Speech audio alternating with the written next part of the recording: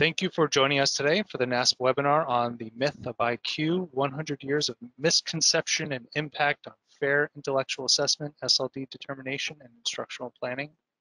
My name is Eric Rossen. I'm the NASP Director of Professional Development and Standards, and I will be moderating today's webinar. So now I'm very excited to introduce our very esteemed presenter today. Dr. Jack Naglieri is Research Professor at the University of Virginia, a senior research scientist at the Devereaux Center for Resilient Children. His expertise includes theoretical and psychometric issues about intelligence, cognitive processes, interventions, resilience, and executive function, and his publications include more than 300 scholarly papers, books, and tests. So with that, I will turn it over to Jack. Thank you, Eric. I want to extend my thanks to Eric and the other folks at NASP who made this possible today. It's a real pleasure to be here and share some ideas.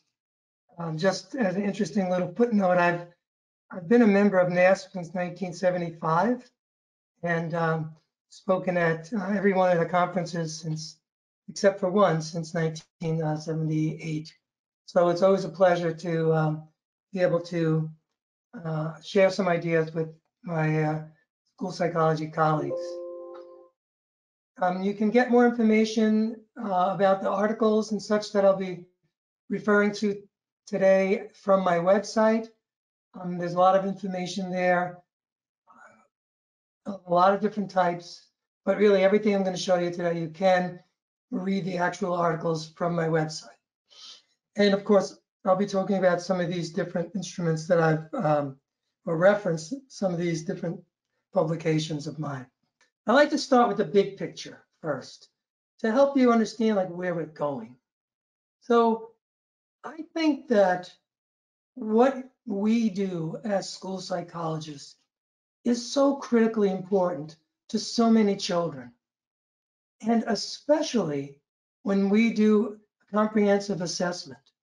I mean, think of all the children's lives you have changed as a result of the work that you do, trying to understand how they learn best, trying to understand what might be interfering with their ability to learn.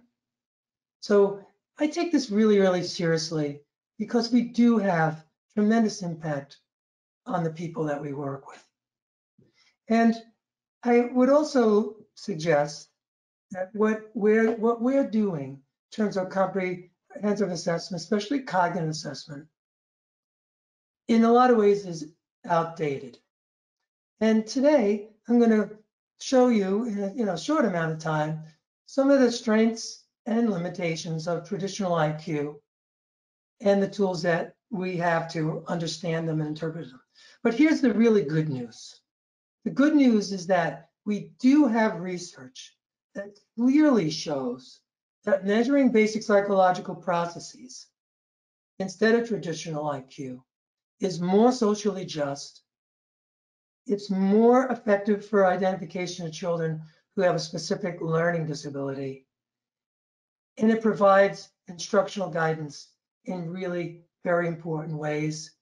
It also is not encumbered by knowledge, which I'll talk some more about.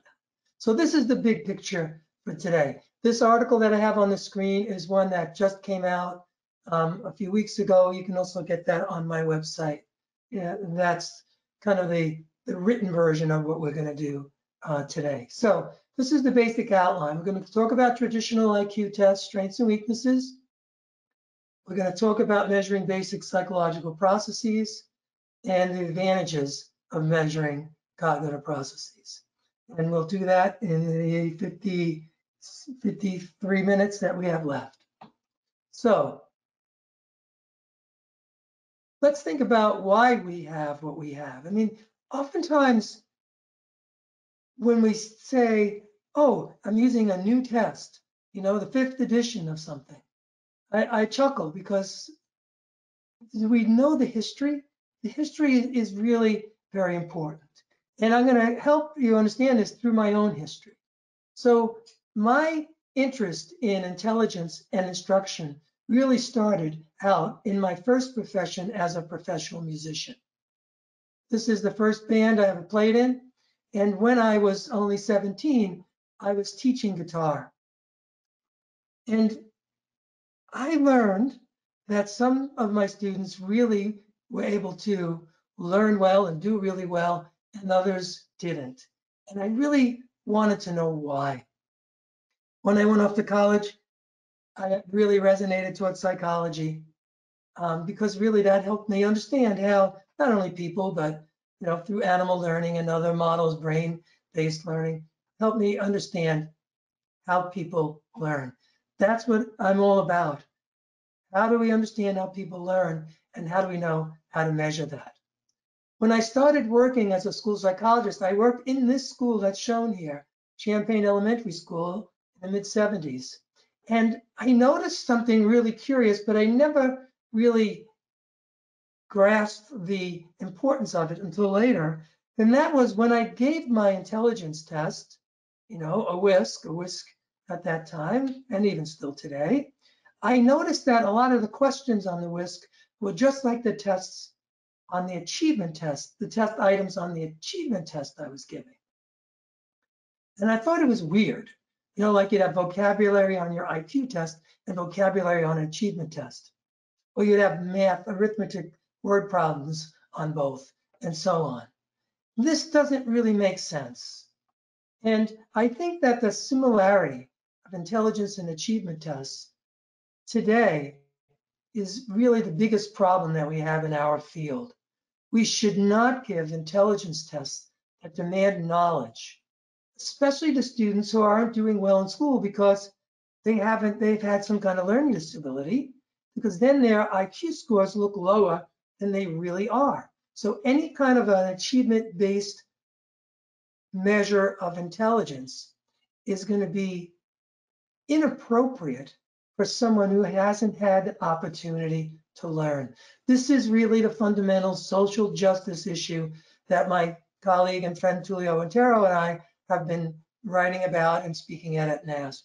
That this is really a social justice problem. And as I mentioned, it's especially problematic for students who have a learning disability. Think about it. You don't read much, you don't get a good vocabulary. And when you sit down and you get tested by the school psychologist, we give a vocabulary test and we say it's one of the best measures of G on this instrument. Well, it may be, but it's confounded by knowledge. Because an ability test should measure thinking, not knowing. An ability test should help you understand how a person thinks, how well they can think, not be confounded by how much they know. So why do we have this problem? Just a little bit of history about this.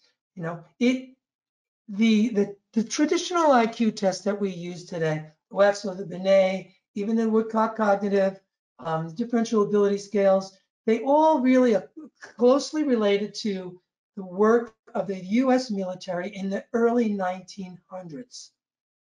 People like Thorndike and Otis of Otis Lennon and others, when they developed the Army Alpha and the Army Beta.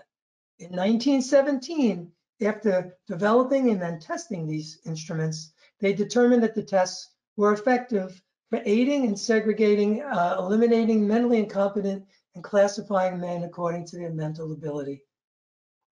And so I really think of this 1917 as the birth date of the traditional IQ with verbal and quantitative and nonverbal subtests. And now, of course, they're morphing into different kinds of scales, but basically it's the same thing. So, what we had was an Army Alpha. So this was all the vocabulary kind of stuff. And sorry, I just want to try to move this out of the way. And what we had was the Army Beta, which is, you could call it nonverbal, like a mazes or coding or object assembly. Now, take a look at whose book I made a copy of. Wechsler was a military examiner. He gave the Army Alpha and the Army Beta. And really, Wechsler had verbal and nonverbal portions of his test, right? But why did he have nonverbal tests, just like the military. Why do they have that? Because when people like this, Antonino Miranda, left southern Italy on this boat of the Cunard Line, he would have landed at Ellis Island, which in fact he did. And when he was there, they would have asked him questions. And I'm sure he would have said, no capito, he didn't understand. They would have put a little chalk mark X on his lapel because of screening out for very low functioning individuals at that time. And I know they would have given him a test like this, which is object assembly, and how he would have solved it very readily. And they would have said to him, go to Little Italy where you belong, which is what he did. He lived in this building on 111 Mulberry Street. He was my grandfather. And my grandfather never went beyond 8th grade in Italy.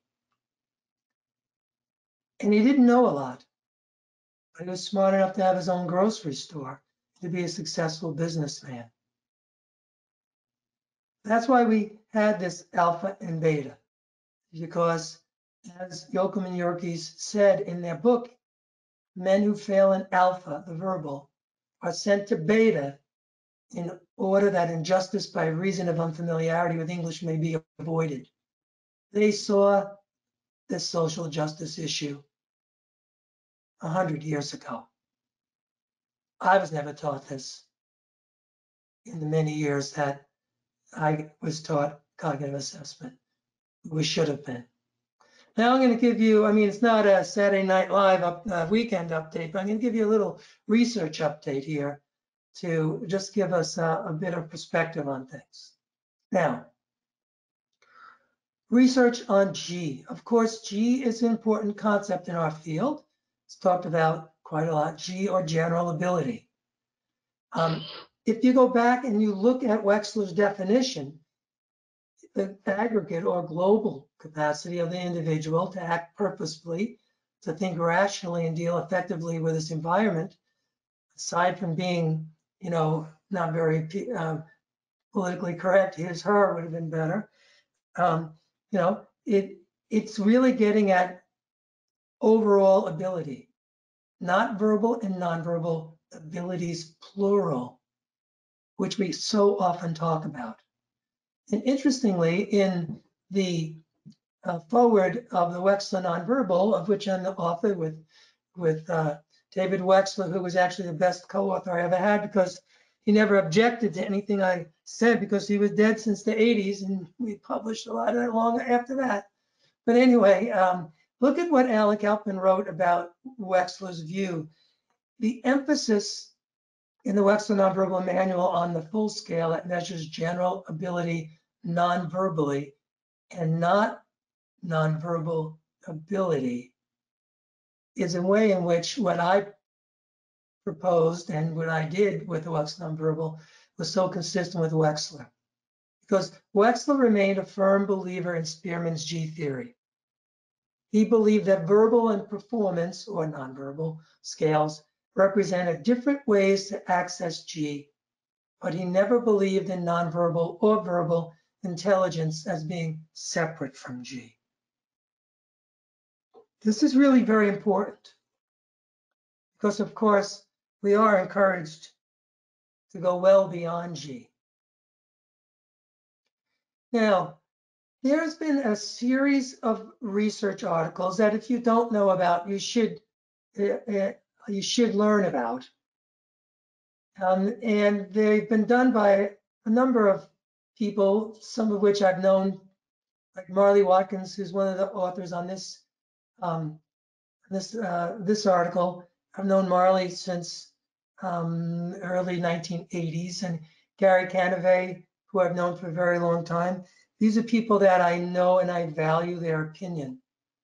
They have done a line of research on all the traditional tests using a variety of different psychoanalytic methods.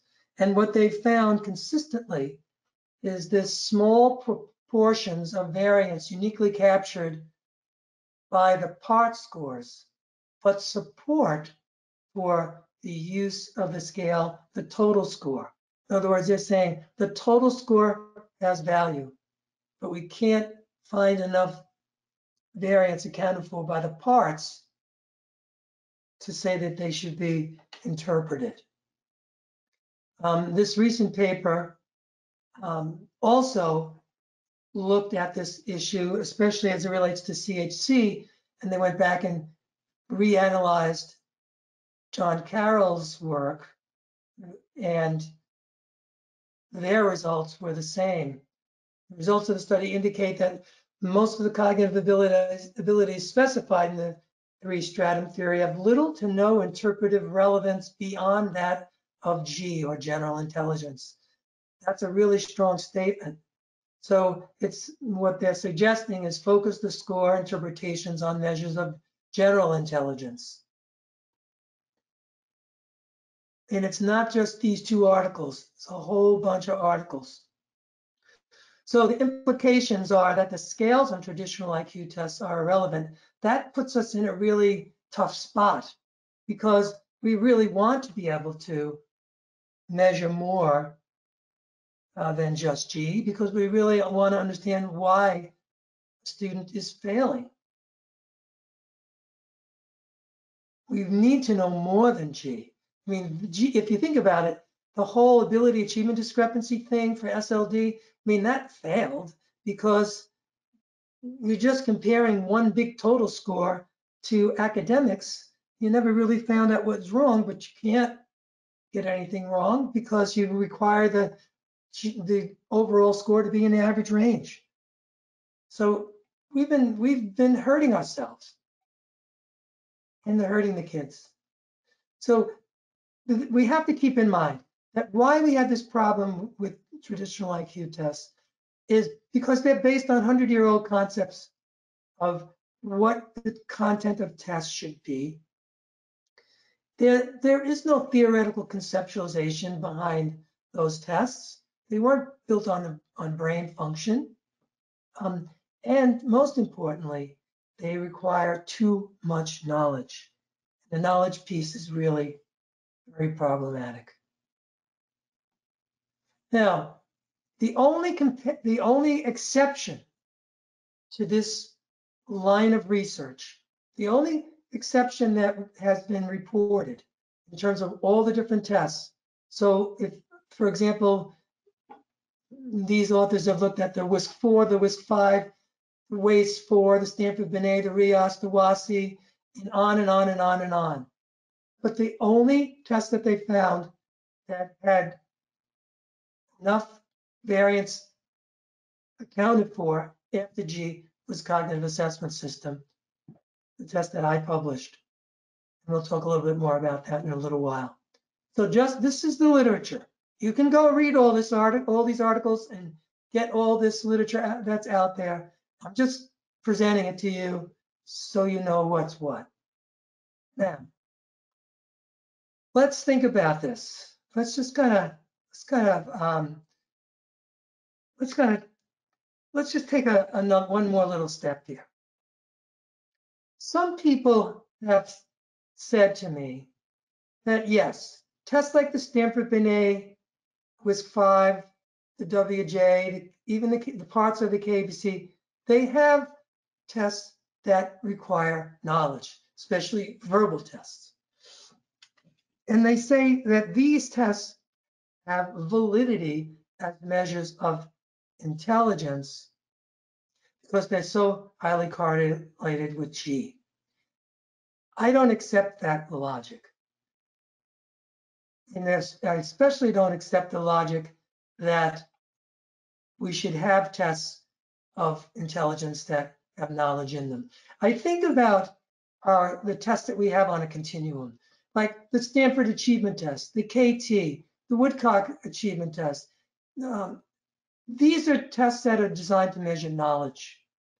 Tests like Steve Pfeiffer's measures, good measures of knowledge. Steve goes a little further than that, though. If you read my work with Steve, you'll see how. When you get to the Woodcock Cognitive and the WISC and the KBC, if you're not using the Luria model, then these are confounded by knowledge. It's not until you get to the nonverbal tests, or like the CAS, or like the UNIT, for example, Bruce Brackens and Steve McCallum's, that you get tests that are going to measure thinking more than knowing. And just as a point of reference here, if you read Joe Matarazzo, I don't know, I don't think Joe Matarazzo is as widely known as he was when I was first learning cognitive assessment, but he and Wechsler wrote a lot together, and he has a very famous book, Wechsler's Adult Appraisal. And I know Joe, I've known him for a long time. I have tremendous respect for him, and I've spoken to him about this. But if you read their book, Joe clearly says that a man's vocabulary is necessarily influenced by his educational and cultural opportunities. And when referring to the arithmetic subtest, its merits are diminished by the fact that it's influenced by education. So the impact of education on intelligence tests has been clearly known for a long time, but we ignore it. We ignore it all the time. I saw it as a new school psychologist, but I just did what we all do. I talked about verbal intelligence and nonverbal intelligence because that's what I was taught back then, but I don't do that anymore. Now, as I was saying, some people say that the subtests with verbal content are needed also because they correlate so well with achievement. And of course, this is a circular argument. If you have achievement in your intelligence test, you shouldn't be surprised that it correlates with your achievement test. Now, in my book that I published with Giulio Otero, we present evidence that, in fact, if you compare the correlations between all the different traditional tests with achievement and a non-traditional test, the CAS, with achievement, that using basic psychological processes actually correlates higher with achievement than these other instruments do. But recently, an important paper was published, and that's this paper by George Georgiou. This is a meta-analysis. They looked at all the research on the relationship between task theory and academic achievement, and what they concluded was that past theory correlated with achievement higher